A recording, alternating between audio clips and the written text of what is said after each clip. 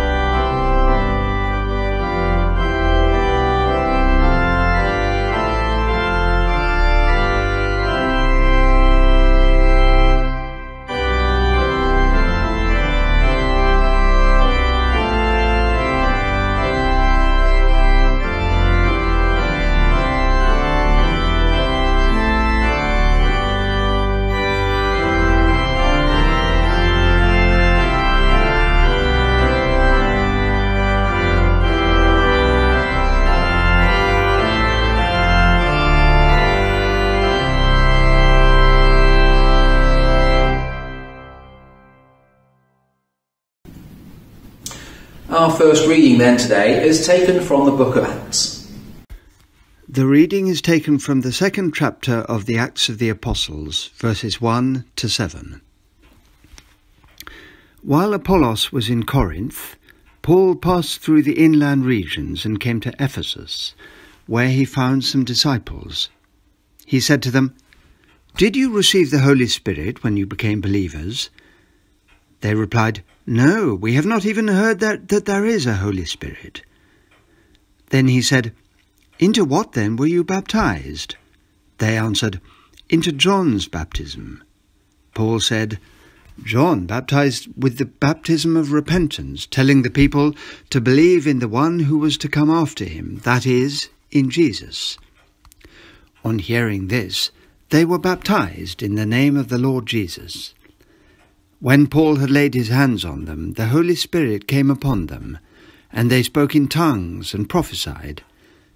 Altogether there were about 12 of them.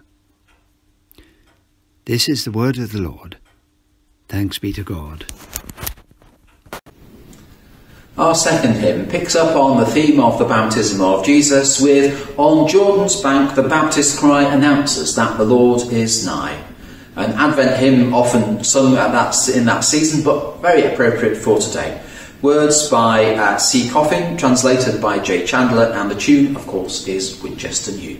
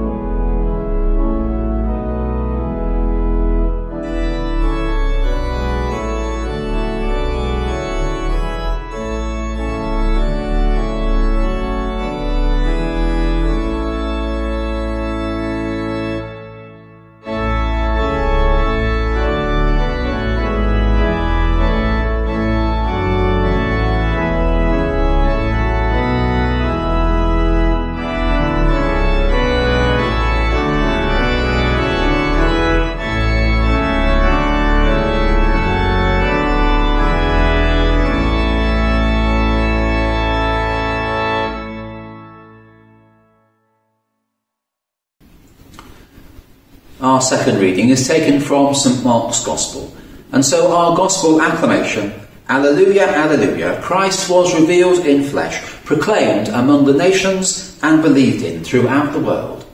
Alleluia. Hear the Gospel of our Lord Jesus Christ according to Mark. Glory to you, O Lord. The reading is taken from Mark chapter 1, beginning at the 4th verse. John the baptizer appeared in the wilderness, proclaiming a baptism of repentance for the forgiveness of sins. And people from the whole Judean countryside, and all the people of Jerusalem, were going out to him, and were baptized by him in the river Jordan, confessing their sins. Now John was clothed with camel's hair, with a leather belt about his waist, and he ate locusts and wild honey.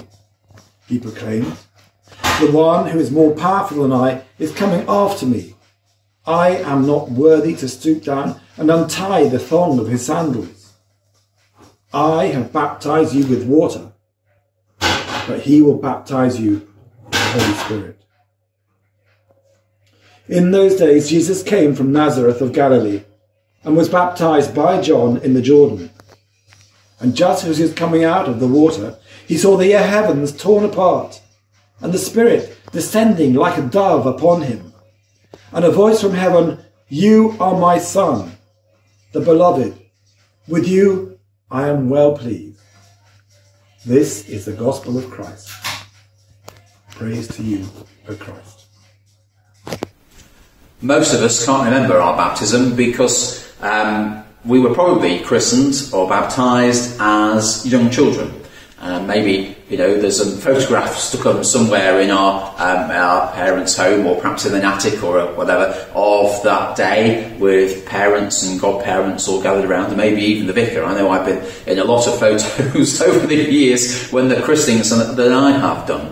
And it's always an enjoyable thing for me to do. I always do enjoy doing christenings because it's a way of marking the arrival of a child. Usually, these days it's a much more social thing. I mean, in earlier Christian times, the baptism of a child would take place within a couple of days of the baby being born, just in case he didn't survive. But these days, it's much more of a chance of a party, when we were allowed such things, and a chance for people to get together and as a family, and perhaps as a wider community, to celebrate the arrival, the birth of this new baby. When we come to think about the baptism, though, that takes place in the New Testament, the stories of baptism are very interesting.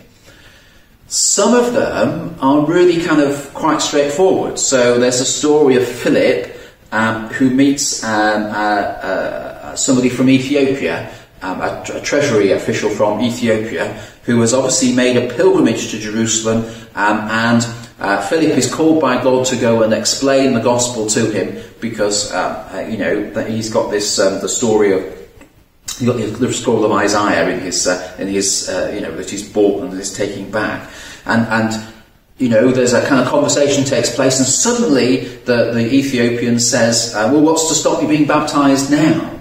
And so he is baptised there by the roadside. That immediate kind of experience.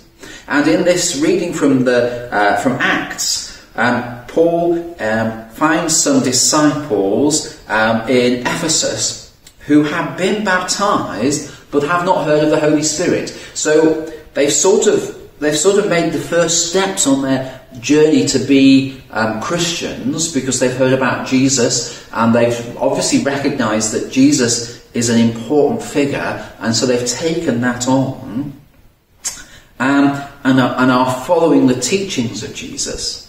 And then Paul baptises them, saying, "We were baptised into whose baptism were you baptised then? Into John's baptism." So, of course, that takes us back, doesn't it, to that gospel, the gospel of John baptising in the River Jordan to wash away the old and to start anew.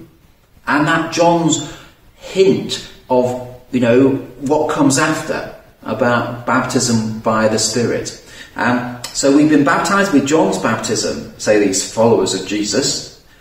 And then Paul baptises them, he lays hands on them, and the Holy Spirit comes upon them, and they speak in tongues and prophesy. And for some early churches, that was the sign that you had actually been baptised. It's only later on we get this idea of just the splashing with water. And so when whole households are baptised, and you read about that in the Acts of the Apostles, then it's not expected that everybody will speak in tongues, but that something will happen, some remarkable change will take place. So that's one of the stories of baptism. There's quite a few scattered through the New Testament, and well worth reflecting on if you get a chance.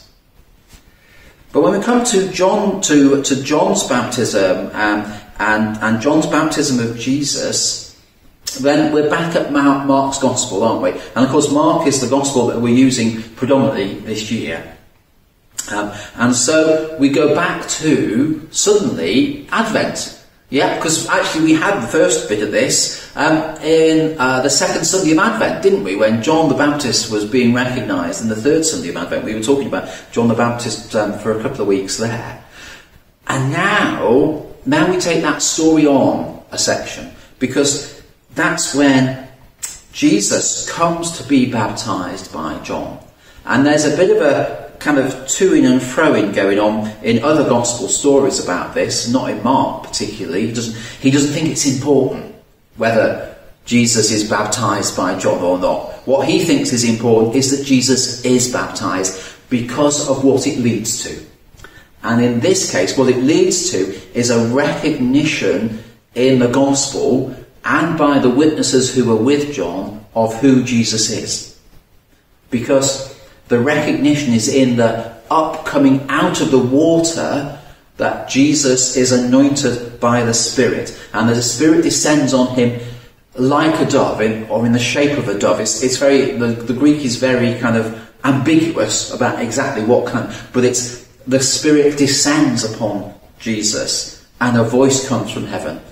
You are my Son, the beloved, in you I am well pleased. You are now following the path I've laid out for you to the start of your mission. And actually that's the interesting thing, isn't it? Because although often families come to us for baptism and we baptise their children and whatever, and I keep reminding people this is about a start of a journey.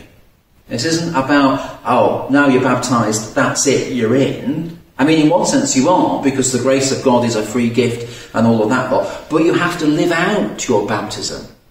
And that's the challenge. How do we live out our baptism? If we are baptised into the faith of our families and into the faith of believing in God and Jesus Christ and the Holy Spirit, then there has to be fruits of that faith. That's one of the things that Paul's very keen on, isn't it? What are the fruits of the Spirit? Our love, joy, peace, those kind of things. Are those things shown in our lives? And that's the challenge, I think. When we think about the baptism of Jesus, it takes us back to our baptism. And if we are receiving the Spirit, however we do that, whether it's, and some people will say we must speak in tongues or whatever, I'm not convinced by that at all. It's just a sign of the Spirit, it's not the sign of the Spirit. But actually, it must impact and change our lives, because now we have a different set of priorities. Now we have a set of priorities that belong to God and not to this world. And suddenly we are forced, if that's the right word, we are, forced is probably a bit strong in that sense, but actually we have to reckon with a new way of doing things. And that new way of doing things is God's way, not the world's. And what Jesus then goes on to do is to proclaim the kingdom. That's what Jesus does. And hopefully what we are doing in our lives, following our baptism, is to live out the proclamation of the kingdom. That, I think, is a good and appropriate point to finish with. That baptism is the start of the journey, and the fruits of that journey need to be seen in our lives so that everybody recognises that we are people of faith, people of God. Amen. Our affirmation of faith. Do you believe and trust in God the Father? I believe in God the Father Almighty, creator of heaven and earth. Do you believe and trust in his Son, Jesus Christ? I believe in Jesus Christ, his only Son, our Lord, who was conceived by the Holy Spirit, born of the Virgin Mary, suffered under Pontius Pilate, was crucified, died, and was buried. He descended to the dead. On the third day he rose again. He ascended into heaven. He is seated at the right hand of the Father, and he will come to judge the living and the dead. Do you believe and trust in the Holy Spirit? I believe in the Holy Spirit, the Holy Catholic Church, the communion of saints, the forgiveness of sins, the resurrection of the body, and the life everlasting.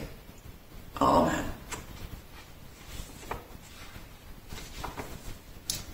Our next hymn is a new one to me, but has some really wonderful words. Let Love Be Found Among Us by Martin Leckerbusch, a contemporary hymn writer from Gloucester, and the tune is Thornbury.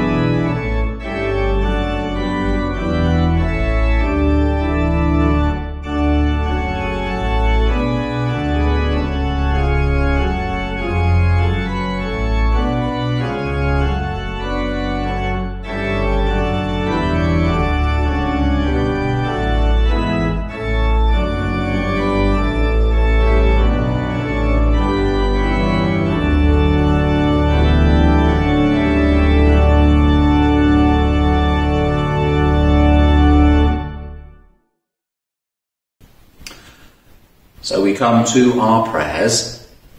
Again, we're continuing to think about the baptism of Jesus, the family into which we were baptised, and particularly we're praying for those who've been wanting to have their own children baptised, but because of COVID-19 that hasn't been the case.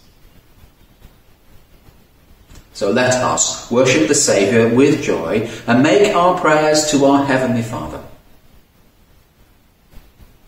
The Magi came from the east to worship your Son.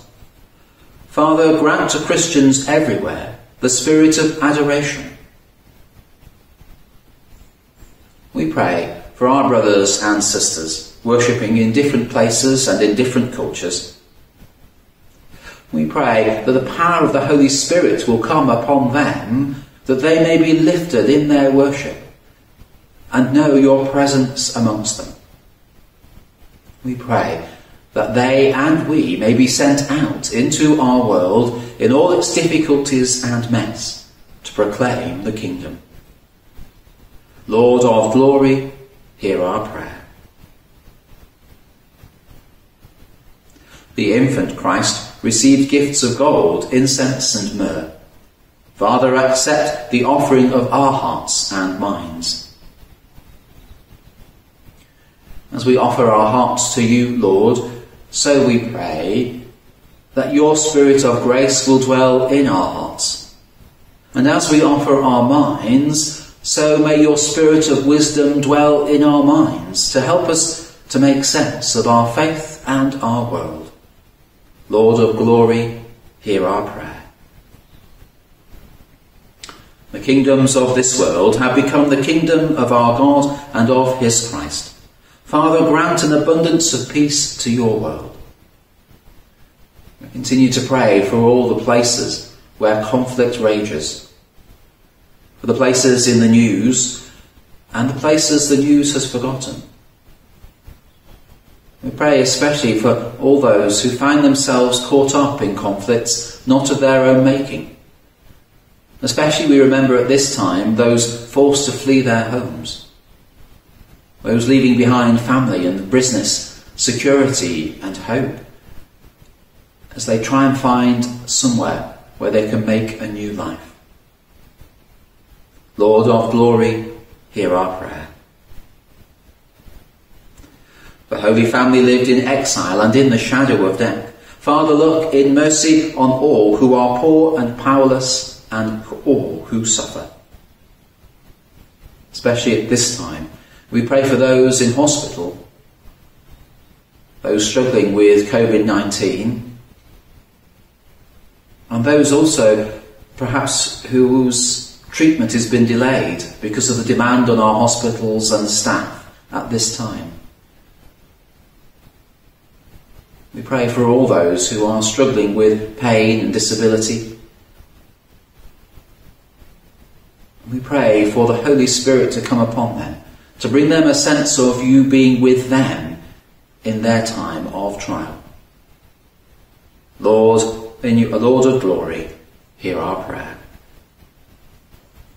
Your Son shared the life of his home and family at Nazareth. Father, protect in your love our neighbours, our families, and the community of which we are a part. We pray for our own community, the village, town, wherever we live, that network of people's relationships which means so much. And these times of high stress and high strain, help us to invest the capital, to keep those relationships and networks going. Especially we pray for our schools and our secondary schools as they return and all the challenges that they face. We pray that they may find ways in which they can proclaim the kingdom and live out your love. Lord of glory, hear our prayer. Father, we rejoice in our fellowship with the shepherds, the angels, the Magi, the Virgin Mary, St. Joseph, and all the faithful departed. In your unfailing love for us and for all people, hear and answer our prayers. Through your Son, our Saviour, Jesus Christ. Amen. And our collect for this, the feast of the baptism of Christ. Eternal Father, who at the baptism of Jesus revealed him to be your Son, anointing him with the Holy Spirit, grant to us who are born again by water and the Spirit, that we may be faithful to our calling as your adopted children. Through Jesus Christ, your Son, our Lord, who is alive and reigns with you in the unity of the Holy Spirit, one God, now and forever. Amen. Rejoicing in the presence of God here among us, as our Saviour taught us, so we pray. Our Father, who art in heaven, hallowed be thy name. Thy kingdom come, thy will be done, on earth as it is in heaven. Give us this day our daily bread, and forgive us our trespasses, as we forgive those who trespass against us. And lead us not into temptation, but deliver us from evil. For thine is the kingdom, the power, and the glory, forever and ever. Amen.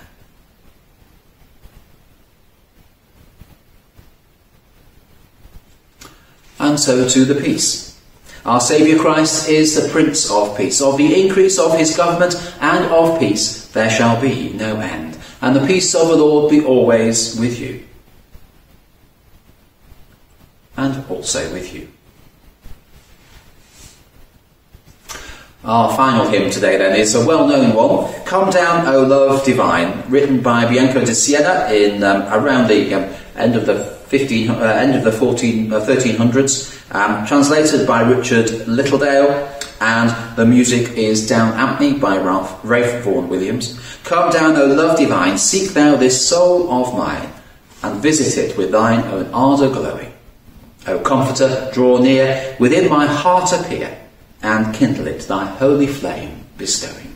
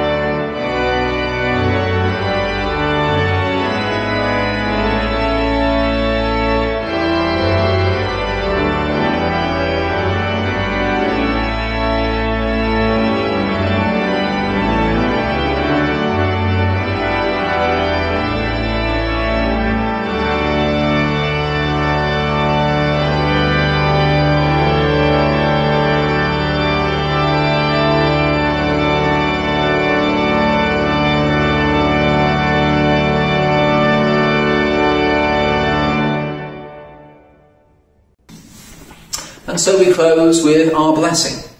Christ, the Son of God, perfect in you the image of his glory, and gladden your hearts with the good news of his kingdom.